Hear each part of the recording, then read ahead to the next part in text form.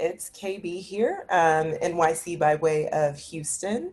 So first off, just thank you guys so much for this incredible show. I mean, honestly, I loved every episode. I feel like it's such nuanced storytelling and the directing is just top notch each episode. Yes, so my question is for Millicent. So tell me a little bit more about kind of the technical triumphs and challenges of showcasing these women in all of their glory and power and really kind of shifting that visual narrative of sex workers. And then also, what was your favorite scene to direct in episode 3? Oh, Lord. There's a lot of favorite scenes. I mean, one of the things is when I originally met with Katori, we really were focused on being truthful and humanizing these characters. So I actually spent time at the strip club. Did I tell you I went to a strip club? I was a little traumatized. I was there with you. A little traumatized. But what in regards to the actual dance, I was amazed at the athleticism of them. And so we got together with a choreographer and we really, really wanted to highlight that. You know, it's that they're workers, that what they do is, yes, it's sexual, but it's freaking amazing. And so instead of what you would normally see, like when you looked at strippers, you would look at like in The Sopranos, they're in the background and it's just naked women and just like kind of writhing. And we wanted to show that they are more than that, and that they're amazing and they're strong, and the strength is actually reflected in their personalities and the spirit that they have and the drive to overcome. So we really wanted to show the athleticism and blow it up. And I think we succeeded in that.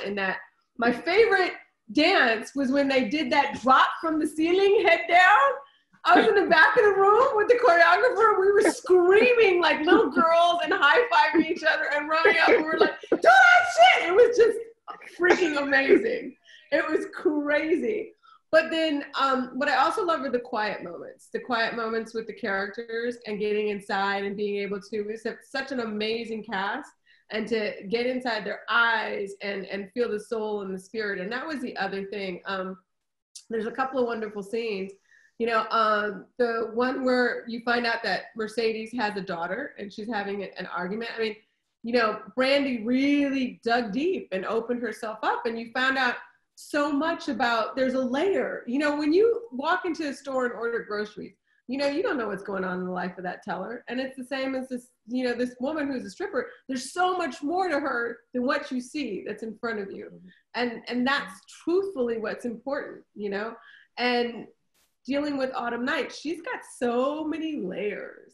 She's got so much. And so she's such an interesting character. And to just get in just a little bit, you know, when you find out the pain that's involved with the loss of her child, you don't know everything that's going on, but you know the pain. And to know that I want to know more about this character.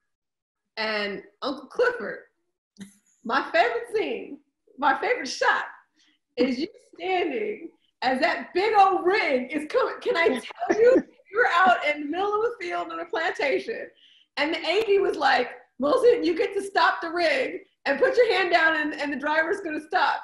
And Nico's standing there, all beautiful. I'm on a little apple box, sweating like crazy. There's piles of manure around me, right? And the thing is coming, and it's coming, and it's coming. And AD's like, Millicent. I was like, it's okay. And Nico's like, he's like, Millicent. I'm like, it's okay. It's like, Millicent.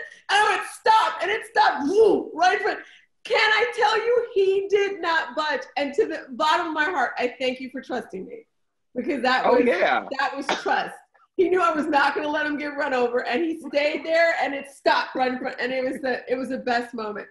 But what my favorite part of that scene is when you're talking to Corbin, and you're caressing him with your eyes, and it felt like there's so much more to that. There's so much depth and there's so much more texture to that relationship, just in the way that you played it and the way that you talked to him. And I loved it.